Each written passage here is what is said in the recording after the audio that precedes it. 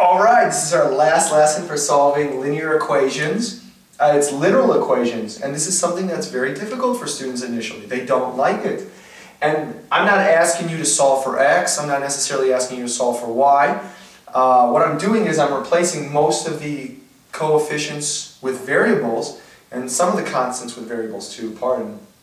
And I want you to solve for a particular variable. Now all of a sudden, since most of the numbers are gone, students get flustered and they don't know what to do.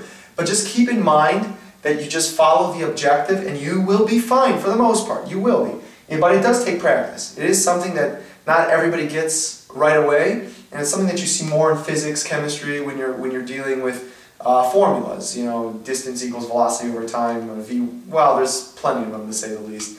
So with that said, we're going to solve for x in this first problem, which means we're going to get x by itself. I'm not trying to figure out that x is 8 or x is 10 or x is 15. I'm just trying to get x by itself. That's what solve for x means in a literal equation. It just means get it by itself. Well, let's start by getting it by itself. Is it by itself? The answer is no. It's with an a and it's with a b. But I want to make sure that everything that x isn't with automatically is gotten rid of. So we're going to do that. We're going to worry about the a last. Because if we divide by a, we have to divide this by a, this by a, and this by a. We're not going to do that just yet. Instead, what we're going to do is we're going to get rid of this term because it's not a like term. Just going to quietly move it over. Whether or not it wants to move, just kind of shove it. Get out of here. Get out of here. Etc. So this is a positive b. I'm going to subtract b on both sides. There is no like term that it combines with, so it's a little confusing for students. B minus b, 0, cancels. I have ax equals c subtracted b. What do I want to solve for? What do I want to get by itself? X. Okay. Divide by a, because there's a multiplication in between there. What I do on one, I do on the other. A's canceled, they become 1. 1x or x. X equals, now I'm going to show you a sophisticated way to do it. There's one denominator, and I've shown you this before. You can't do it when there's two denominators, but you can do it when it's one. You have c over a, and then negative divided by positive is negative b over a. And that's your answer. You could also leave it as x equals c minus b over a. Both answers would be constituted as right, and I wouldn't mark it off if I was your teacher, but it depends on who your particular teacher is. If they stress this, then you do this. If they don't stress either one, you'd probably be fine. But I just want to show you both. Either way.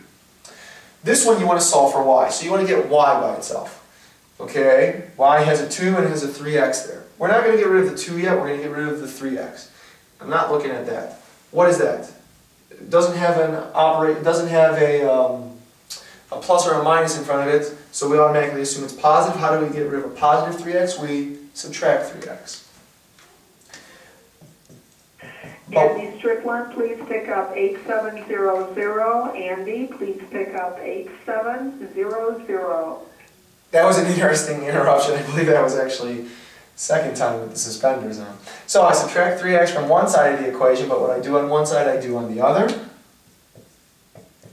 3x's cancel out, becomes 0. Not x, not 1, 0. And I'm left with 2y equals 8 minus 3x. It's not 5x, it's not 5, it's 8 minus 3x. You can't combine them because one is an x, the other is just a constant. Now, I want to get y by itself, so I divide by 2. But what I do on one side, I do on the other. And my answer is y equals 8 minus 3x over 2. But I could also take each numerator and divide by a denominator. This answer will suffice though. I have y equals 8 divided by 2 is 4. And negative divided by positive is negative. And then 3x over 2. So both answers will work, as you can see. Other than that, that's about all we have for today. That's literal equations. I hope that was helpful. Have a great day. Goodbye.